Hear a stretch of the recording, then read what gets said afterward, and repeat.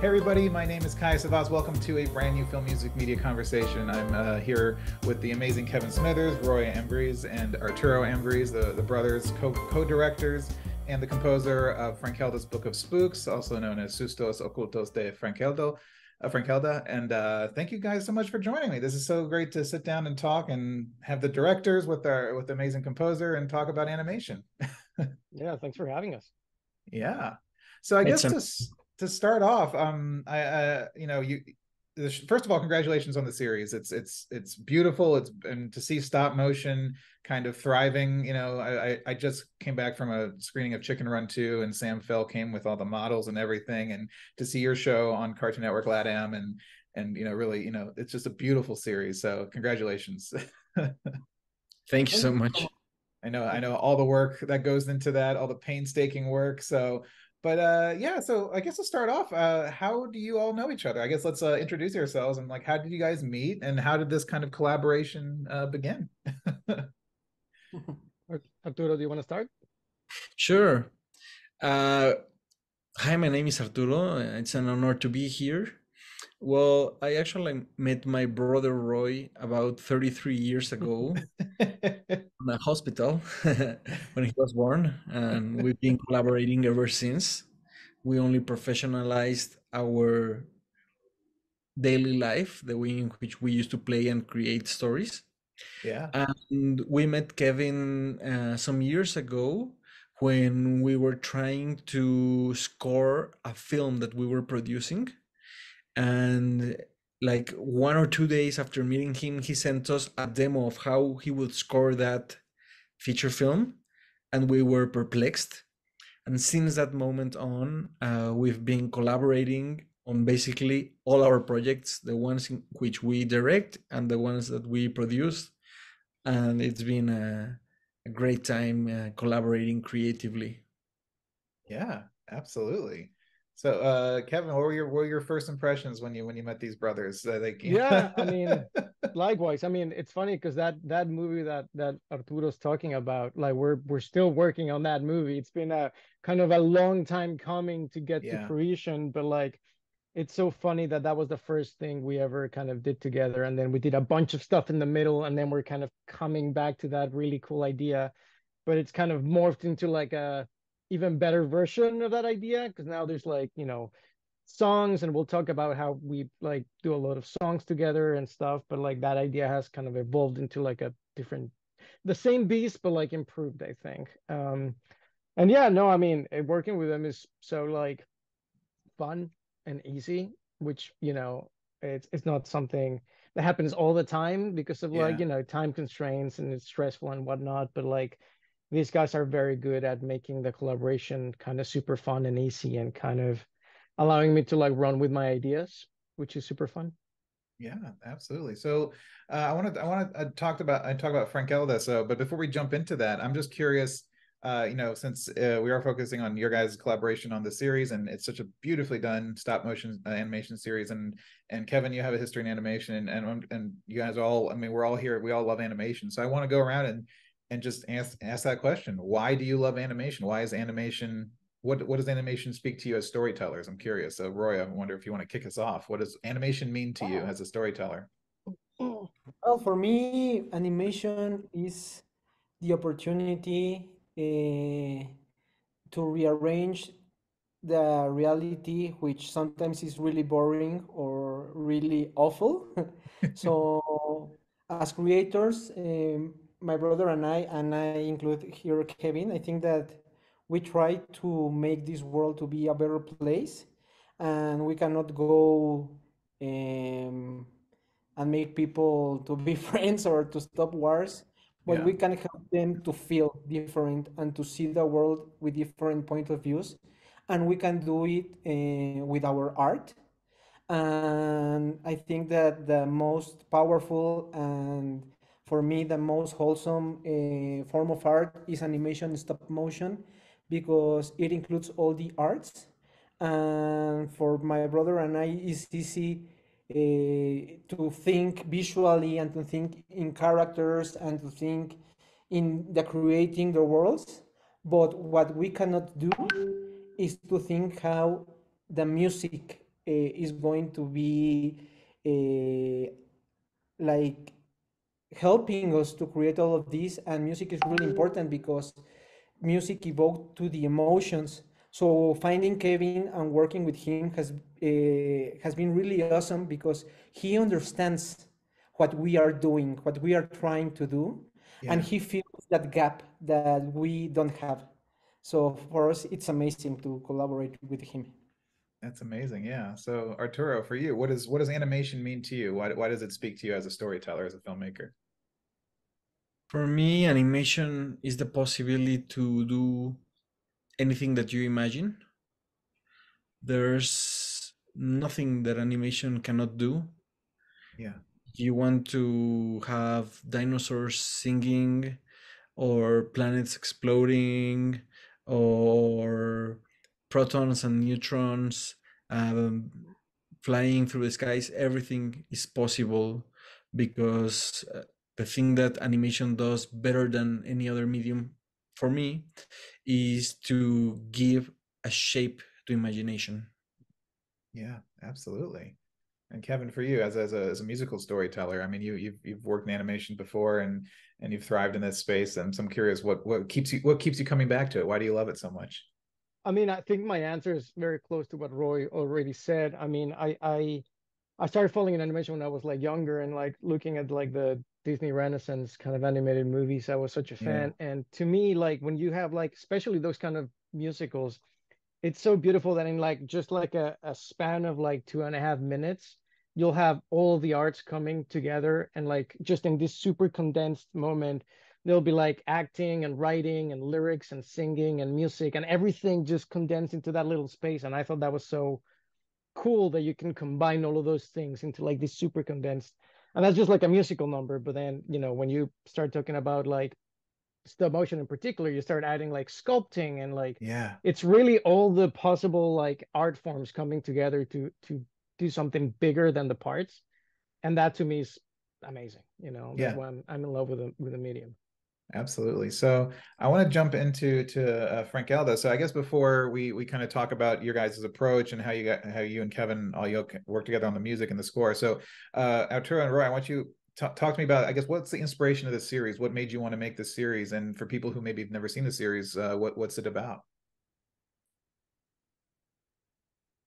Well, for us, Frankelda is the opportunity to. I think that there are different answers to this question. I think that the approach that I'm going to use is that it's a way in which we can focus some frustration that we have because as artists in Mexico, it's really difficult to live on doing arts. I think Mm, that anywhere in the world, but in Mexico, there's not an industry of animation or anything like that. So the idea to have something to say and to want to do something, but have a lot of obstacles and people saying, no, you cannot do this. No, you cannot write.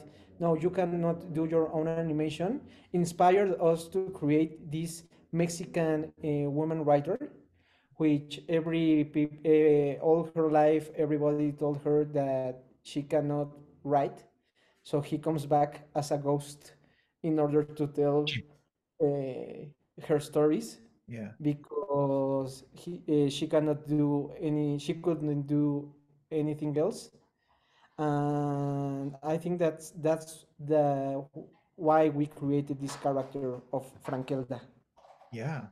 So Arturo, what for you? Why did you want to make this story? What made you want to bring it to life? I think that nowadays kids aren't getting their scary films as we used to. Yeah. There's a fear that children might not understand when the ending isn't good, or when the characters are a little bit spooky. And we think that being a little bit afraid of some characters and some series in our youth was a very good thing for us. Yeah. It always left us thinking. And those are the characters and story that we remember the most. When you are treated as a child and everyone is giving you magical pink and fluffy explanations about life, you start doubting and you feel like someone is making fun of you, or that they are not taking you seriously. So this Yeah. is our way to take children seriously and to give them something that they can ponder about. Absolutely. I agree with that completely. And Kevin, for you, what I know you already had a collaboration going, but for you, when they presented you with the pitch and for this idea, I'm curious, what was your initial reaction? What drew you to it? What did you love about that story? Well, I mean, the project, funny enough, evolved from the moment they pitched me the idea to what ended up happening with the music, because the show wasn't really meant to be a musical at the beginning. Mm, They had one song in one episode that they knew they wanted like a musical number for this specific episode, because it was El Coco, and it was like this monster that kind of like sings and dances and has all these musical instruments and steals kids' passion for music. So there was a like a plot reason to have a song in that episode. And but these guys are fans of musicals, and so am I. And after we did that first song, because we had to do it beforehand so that they could have time to animate to, yeah. they loved it so much, and they were like, you know what, we love musicals, let's do it, so they just kind of rewrote the show pretty much overnight to make it into a musical, so that each episode would have a musical number. And it was kind of daunting, because I grew up having, being a fan of like Alan Menken and Howard Ashman, like all these people were my idols. So like being kind of allowed or entrusted to do both the songs and the score was really scary, because Yeah. I knew I couldn't hide. Yeah, I had to you're bring, front and center, man.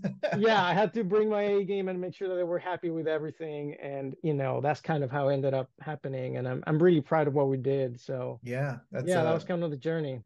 absolutely. So yeah, take me behind, I guess, the process. So each episode has a musical number. So of course you would need a song from Kevin first, and then in order to animate two. So how take me through production. Is it songwriting, then principal production, and then post, and then you start working on the score later, or do you kind of work on the score and the song at the same time up ahead? And I'm curious what what's the starting point, what's the end point to an episode, if you want to take us through like from start to finish. Yeah, sure. I mean, usually, because this was going for Cartoon Network and HBO Max, we kind of did all the episodes in one go, Yeah. instead of like a weekly network sort of like format. So they had like the scripts, and I believe you guys send me the teleplays, the scripts for each episode, and then we essentially collaborate on the lyrics. Arturo and Roy send me like very beautifully written kind of like prose of like what the song needed to be about, and what they wanted to the characters sing about and whatnot. And then I took that and I wrote the actual song, and then we went back and forth a couple of times. Once we had that ready, then I kind of like led them through their own devices for a few months, and then they came back once they had like actual like finished animation, for me to do the score. Yeah.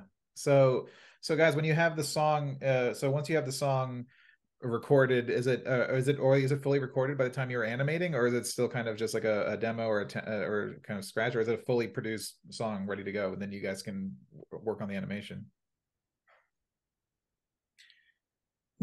We usually have like this version that is very locked in rhythm, in timing, but usually what Kevin does is that he adds like digital instruments.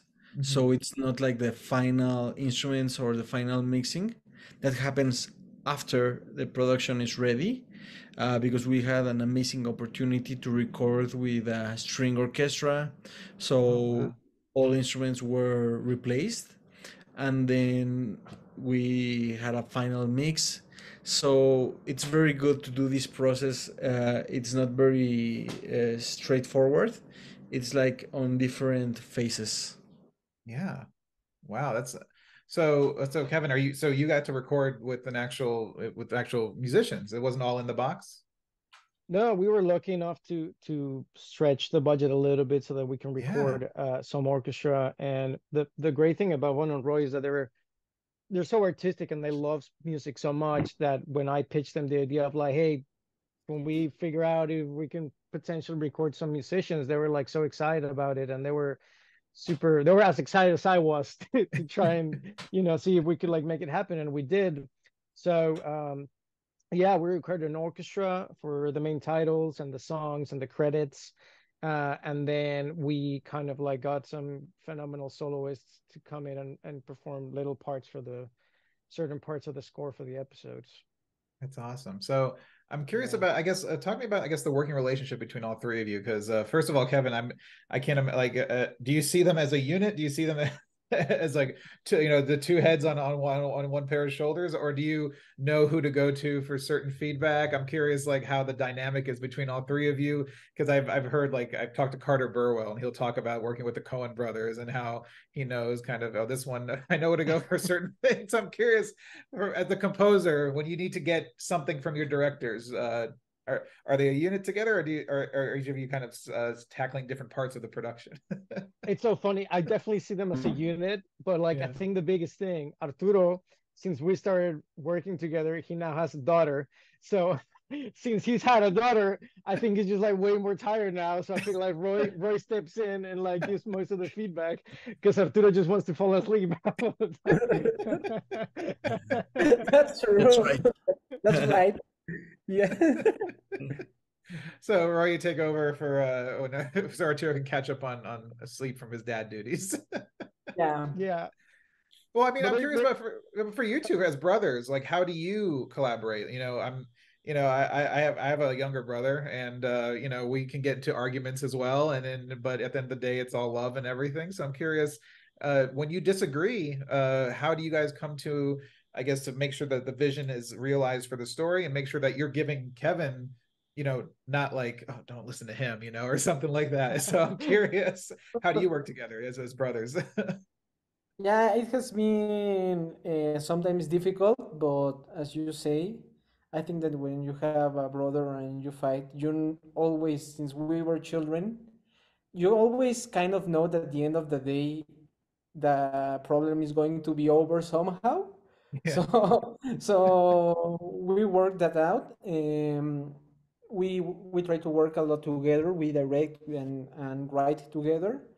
Usually Arturo starts writing the lyrics of the songs first, and then I just step in like giving some ideas before pitching that to Kevin.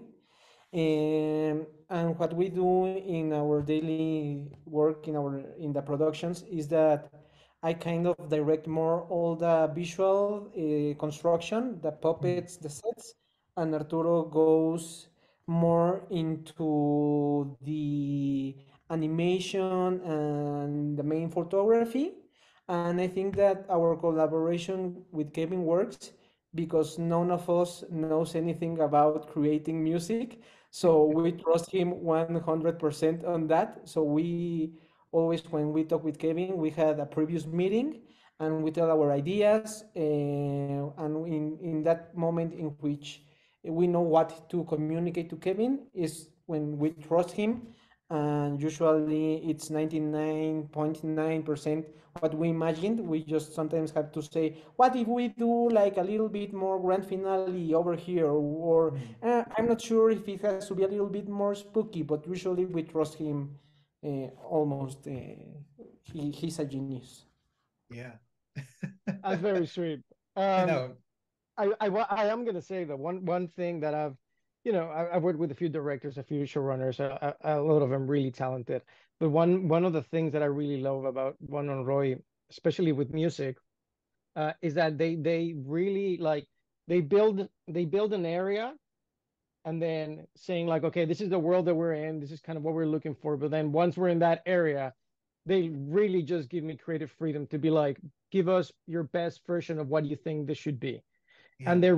they really trust me and give me that kind of creative freedom. And I think them kind of taking that leap and allowing me to just like kind of go like, well, I think we should do this, and then start building on my own kind of fantasies really allows us to like, I think, get the best work out of me, because I Yeah. never feel like they're always guiding me, they're always directing me, but I never feel like I'm constrained by something incredibly specific or particular.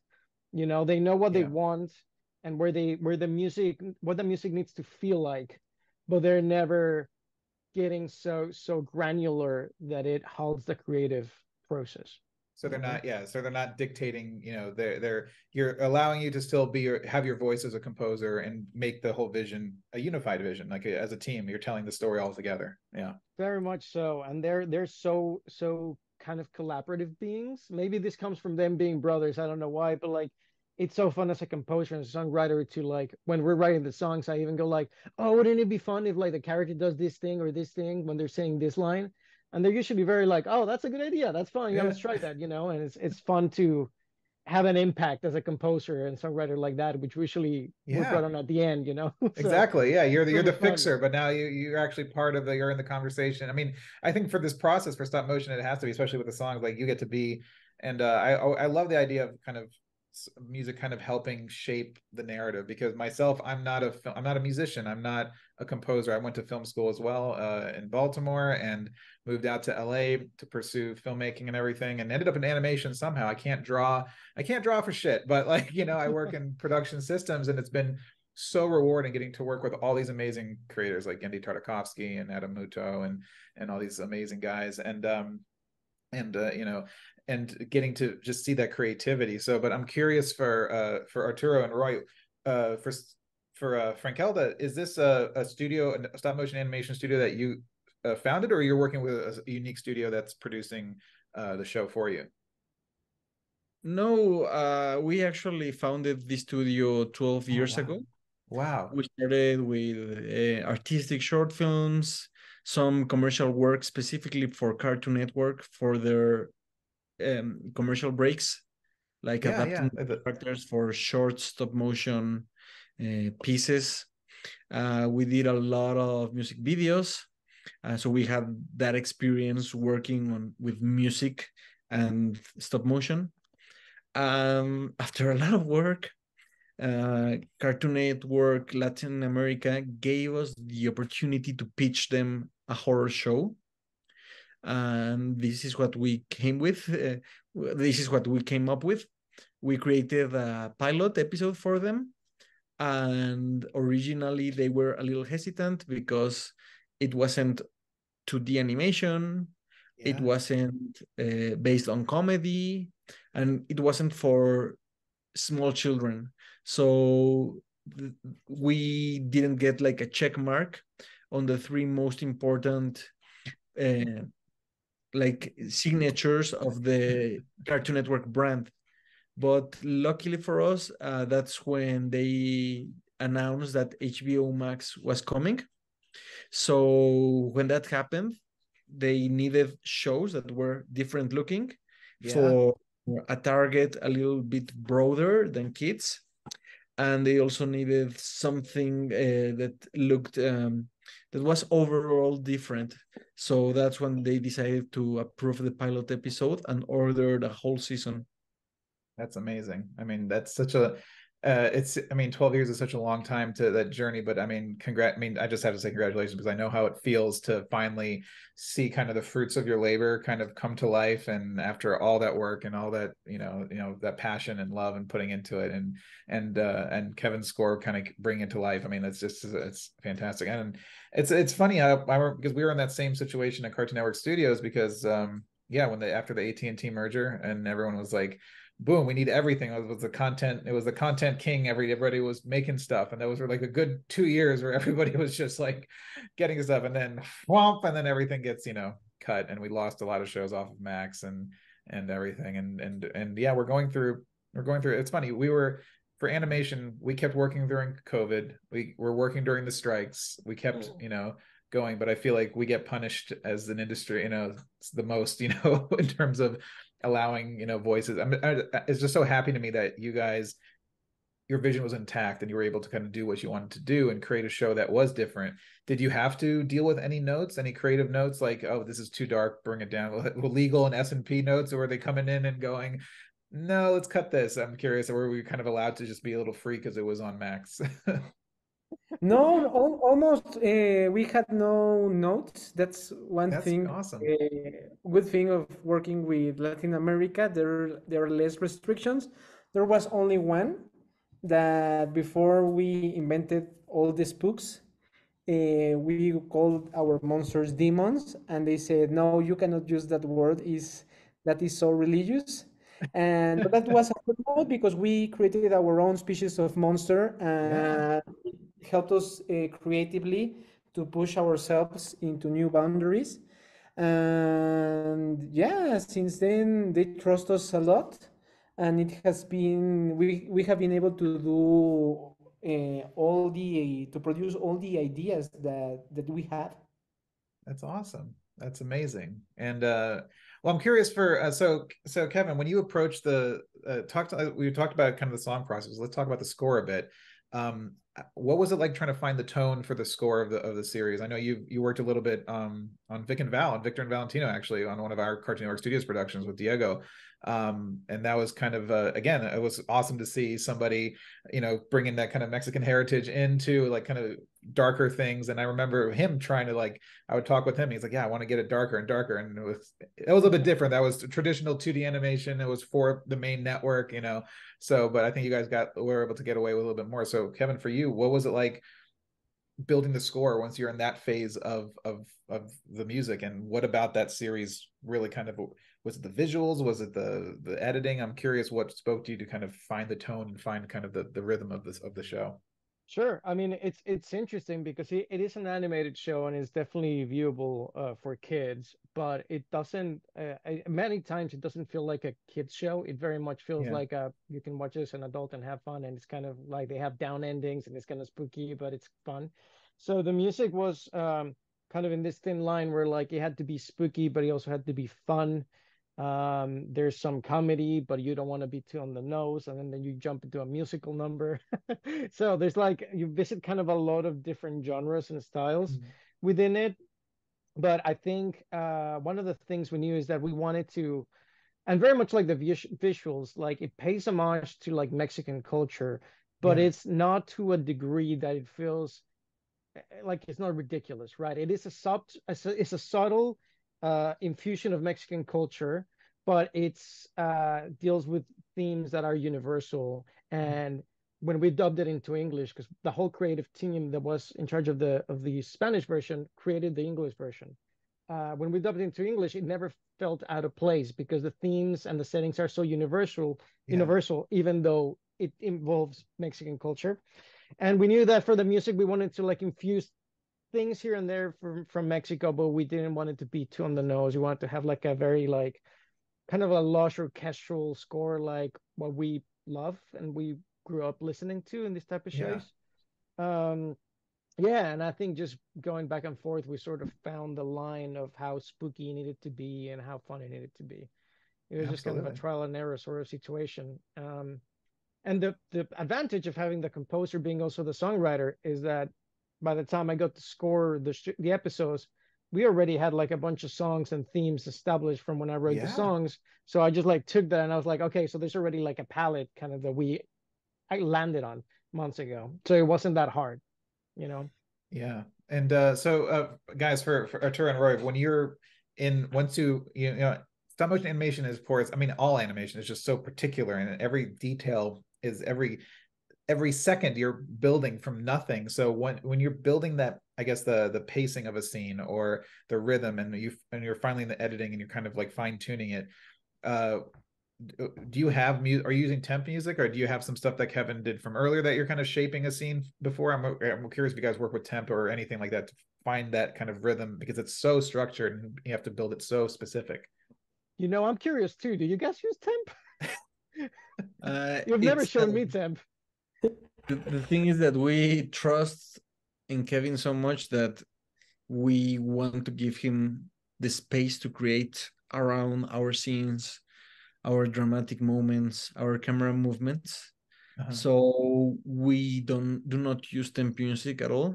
Oh wow. By the way, we have spotting sessions with him, and we suggest some ideas, but I think Kevin does a lot of what he has in mind without much guidance on the scoring session. We get very involved on the songwriting phase, but on the scoring, we always want to see what he proposes. And I think there's because of our filmmaking style, there's a lot of rhythms and a lot of themes and a lot of leitmotifs and colors and shapes that feel like a little bit musical. So what I believe is that Kevin understands all of these dramatic decisions, and he uses them to create his own art. That's amazing. It's funny because I interviewed one of my favorite interviews I ever did was I sat down with John Powell and Dean DeBlois for How to Train Your Dragon. We did like a whole retrospective of the whole trilogy. I love that interview, by the way. Dude, it was like John Powell's like my boy. I love his music so much. And that even I still think back at it, but it was funny because in that moment, like I brought up the temp question, and John's going, "Oh, Dean has been so great. He doesn't use temp, and you know, he knows how it messes with my head and everything." And Dean was like, "Well, I have a confession to make. Like we used a lot of temp, and we just never showed you the cut. We just never showed you the temp." And I got on camera, John going like, "Wait, what?" He's like, "Yeah, we have two cuts. We have the John Powell cut we sent to you, and then we have the one that we're editing with, and we use temp." And he's like, "It's all of your old music to shape the scenes." So, but it's because I think because I mean the temp gets pooped on a lot, like especially from composers, because I know some directors or producers fall in love with the temp, and then you have to just kind of, you know, it doesn't become original anymore. But I do see the need to kind of, at least in my mind, because the reason why I got into filmmaking is because of film music, and that's why I started the site. Like, I'm not a composer, but I want to teach hopefully other directors and other writers, not just other composers, like the importance of music. And I think for me, listening to scores and using them even in the edit to shape things, because I love to just like listen to my favorite scores, and you can start building scenes in your head. Like the DNA of this drama is already there. So I'm curious for you guys, if you don't using temp, what is kind of influencing I guess the emotional current or the emotional arc throughout a scene? Like, how do you build that the climax and come down? And do you just have that, like, you just go on instinct, and then Kevin, I'm sure you just like, and when you have the spotting session, you're just like, okay, I know exactly where I need to come in. Like, do you just, you know how to leave that space for Kevin musically? Yeah, we trust on our instincts, but also we study a lot. We both studied filmmaking. Yeah. So we study not only animated films, but we like to say that we love to watch from Tarkovsky to Tartakovsky. So we learn about all of the masters. And I think that a good thing for Kevin is that we love music, we love musicals, we love the plasticity of music, and I think that there are some parallelisms, as Kevin mentioned, like between sculpting and doing music. But the good thing for Kevin is that we don't understand how it works. We only understand how Yeah. make it feel. So we trust on our images, we trust on our cinematographic language. We try with all the visuals. We are not afraid of sometimes changing all the color of the lights, or if we sometimes we know how to use the camera, if it has to move around or if it has to just stay, if we have to do longer a scene or do a lot of cutting. And I think that we are always thinking of musicals and on music, but we don't understand how it works. So when it arrives at Kevin, it feels that it flows, but he has a lot of space to feel that. Yeah. So, like, Kevin, do you feel that when you get that lock picture that it already has like that rhythm and flow for you, and it's already speaking to you as the composer? Yeah, for sure. I mean, I think they're definitely like the scenes just have like a pace to themselves, any scene, Yeah. and you just have to sort of like get into that vibe. And once you're in it, you're like, okay, I think I know what they're doing, so I know what I have to do now. you know. Yeah. And the other side of the coin is that I also write. So like I Yeah. also like admire these guys, and from a writing perspective, I'm like, oh, that's cool. So like, you know, even as a writer, I'm like, that's fun, that's cool. Like I like what they did. So like I kind of find a way to, you know, into the scenes as a composer through that as well. Yeah, absolutely. Well, I mean, that's I mean, you guys are awesome. I mean, you guys have created this amazing series, and it just breathed into life. And I share all the sentiments that you're talking about not kind of talking down to an audience, and especially in creating something that's has a little bit more emotional substance, a little bit, you know, tougher things to deal with. You know, I grew up watching Don Bluth. You know, Don Bluth was my go-to, and I remember his quote was always saying, you know, treat children the same way you would treat adults. Their emotions are valid and real. And, you know, I can watch Land Before Time today and start crying the same way, you know, I did, you know, when I was, you know, younger. So it's like, and yeah, you're right about the kind of coddling and, you know, really, you know, just making sure they feel safe and nice, which is, you know, it can be a comforting thing. Animation can be very comforting, but I think as storytellers, and when you're trying to explore different emotions and different things and the way the world is, and that's what I fell in love with. That's why I fell in love with storytelling, not just not in animation, but in general. So I'm just so happy that you guys got to put together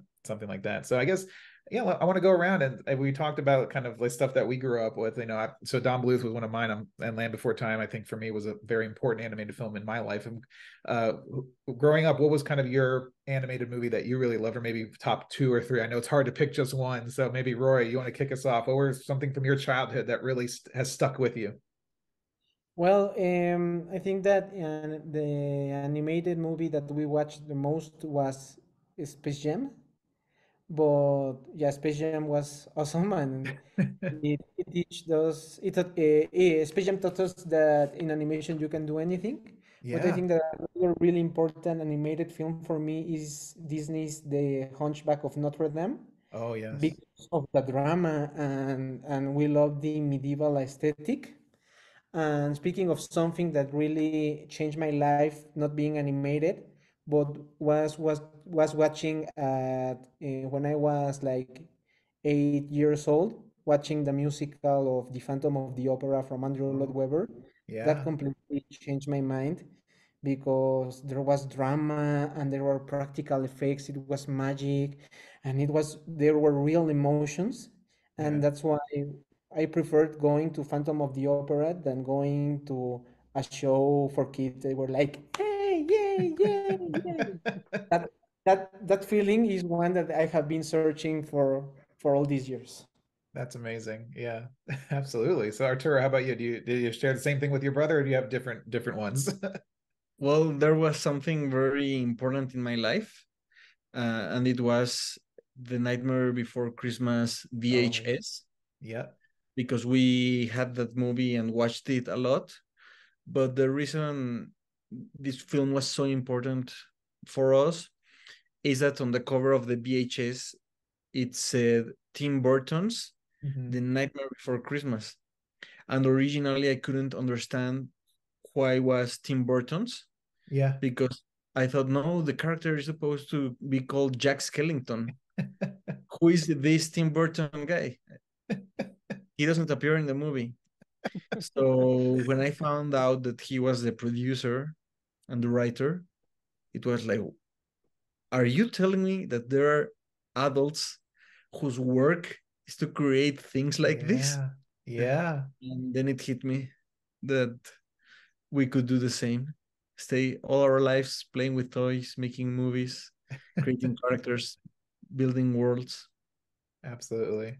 That's amazing. Yeah, yeah. I was reading. It's funny you talk about the Tim Burton's part, but because Henry Selick, who directed the film, he's like to this. There was some reason to this day, man. Like it's like I don't know why they put that on there. I know why they put that on there, but it's like, like I created that movie from like my hands from scratch. Like, Yeah.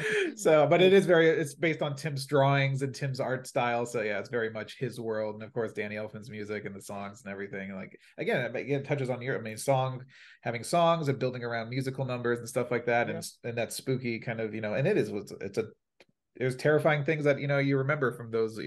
And I remember Disney didn't even put now it says Disney's, Night Before Christmas. Before it was Touchstone Entertainment. They were like, this is too scary. They didn't even put it under Right. the Disney brand. They had their Touchstone label on it. So I thought that was really funny. But yeah, so Kevin, for you, what was something that you grew up? Was there anything animated that really spoke to you just from a movie standpoint or music as well? Like something that really kind of jumped out to you?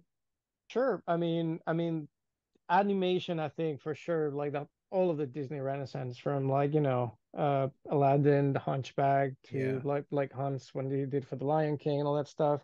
Um, Music wise, I like the thing that really the score that made me kind of go like, ooh, I want to do that. Wasn't animation, funny enough. It was Elmer Bernstein's score for To Kill a Mockingbird. That was I remember watching that and I was with my flatmate at the time and I was like, oh fuck, like that's amazing. Like I Yeah. want to do that. I remember that was the point where like I had the light bulb kind of I moment. don't think anyone has said that was like I always ask, somebody asked like, what was the kind of score that got you like To Kill a Mockingbird? That's amazing. Like I just bought the 4K. I haven't watched it yet, but I want to see they just remastered it with HDR and everything. So I want to take a look at it. But It's just a phenomenal movie with a phenomenal score that yeah, it's impeccably written, but also just like so emotional.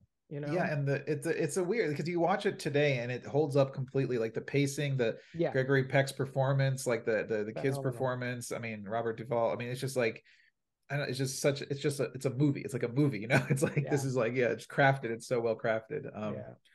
But so yeah, so I guess to wrap up our conversation, I did mention kind of earlier that we talked about a lot of the trials and tribulations that our industry is going through, not just animation but as a whole. We're still in the middle of these strikes that are hopefully coming to an end soon, so hopefully by the time you guys are watching this or listening to this, that everything has been solved and everyone got their fair deal, and it's very important what's happening. But I'm curious, as we're all kind of this, I would say kind of the same age, we're kind of coming up into our careers just as things feel like they're kind of falling apart. So I'm curious, from your perspective, like what are some of the good things that are happening? I kind of try to focus on I'm trying to be optimistic about the future of storytelling and especially animation. So going around, what are some good things that are really happening still that hopefully will, grow and keep going? So, Arturo, if you want to kick us off, what do you see as a filmmaker working in the industry today? What are some good things that are happening? Well, I'm glad that we are able to produce a lot of things being at Mexico City. 12 years ago, this seemed absolutely impossible. And I think that right now there's a more global perspective of bringing other mixtures into the recipe. So I'm very glad for this opportunity and to know that being in Mexico City has not been an obstacle, but maybe the opposite. Maybe it is like it was our springboard in order to try to jump higher. Yeah, absolutely. Roy, for you, what do you see some good things that are happening? Yeah, I think that the studios, big studios, have to realize that um, general in the public are kind of upset or bored. They are of watching the same stuff, Yeah, and it's not like I don't know, like a secret or something no, strange to see why Into the Spider-Verse is a hit, yes, because it's original and it's experimental, and sometimes it's easy for us to see that, but I think that some producers still cannot understand that yeah, people watch new things, to watch new voices, to hear new voices, new point of views. And but I think that they slowly are understanding that, and because of that and on many other factors, I think that a new era of the of authority in the author is coming. yes. um, I think that everybody's searching for authors and strong voices right now. Yeah, I think there is I always say it to talk to my friends. I say we need a new nouvelle, we need a nouvelle vague. We need a new wave, a new wave. We need. So it is interesting how the industry kind of ebbs and flows. Because you go back to that golden age, and it's like, yeah, the big studios and producers, and then you get into the 70s, 60s, 70s, and it's like American new wave and French new wave, and then like auteurs kind of come in, and like, we're kind of back into this, and then the 80s and 90s saw them doing some crazy, like it was a mixture of auteurs and blockbusters and studios, and now we're kind of in that studio realm world. But I think the artists, you know, will take back when Everything Everywhere All at Once won Best Picture. I was so happy because I was like, I was like, this is awesome. Like this is like creative vision that like speaks to everybody, and it's personal too. But yeah, for sure. So yeah, for Kevin, for you, what's there some good things that are happening in the industry for you? And you can speak from, you know, the perspective of music as well. So sure. I mean, well, I'm just talking about the show Frankelda. I'm really happy that it's finally available in the US after being out in Latin America for a couple of years, and I think at least that speaks of, you know, kind of the studio and the networks being like, all right, this feels kind of offbeat and different and weird, but like that's cool. Let's see how it does. You know, like this kind of like vote of confidence of like putting things out there that are a little different and a little offbeat and a little cool and quirky. And I think that's cool, and that's a good sign. I mean, I think the feature film realm is tricky to navigate, especially with big studios. But I think, you know, there's so many incredible voices from like showrunners doing incredible like television, and I think that might be a space because of all the streamers and because of like the amount of, I mean, I hate the word content, but like the amount of stuff that they need to produce every year. Hopefully that allows people to like tell different and cool and different stories, you know. I know streaming, you know, is seen as the enemy and seen as the villain, and in many ways there's so many problems with streaming and what it's caused, but it also has allowed so many voices to go on platforms that normally would never get exhibition. And it's like, you know, to have all these different series that, and in movies too, you know. And I'm hopeful that, especially stop motion, I'm happy that your show, you know, is doing, you know, well. And I'm happy that, you know, Guillermo del Toro did, you know, Pinocchio, and that won Best Animated Feature. And I just saw Chicken Run 2, and it's amazing, it's gorgeous. And Sam Fell brought the actual, he's like, yeah, we had some visual effects and stuff to clean things up, but it felt handmade, everything was handmade. And, you know, they still were using clay, you know. And you were talking about how when they made the original Chicken Run, they were so, you know, worried about like the thumb, we had to smooth out the clay and everything and all that because it was too, but now they're like, it's okay to be a little rough, it's okay to feel the textures and see kind of, or what, you know, Wes Anderson is doing with Fantastic Mr. Fox and Isle of Dogs. Like, so stop motion is hopefully more of that. We did an Adventure Time episode in stop motion, I thought that was super cool, Bad Juvies, and and I'm so glad that you guys are keeping that art form going, and congratulations on all of it, and thank you so much for chatting tonight. It was such a pleasure to meet you and to talk about your collaboration, and it was so great to get an insight from filmmakers and the composer. So yeah, guys, thank you so much. Thank you so much. Thank you so much. It was great to speak about these subjects.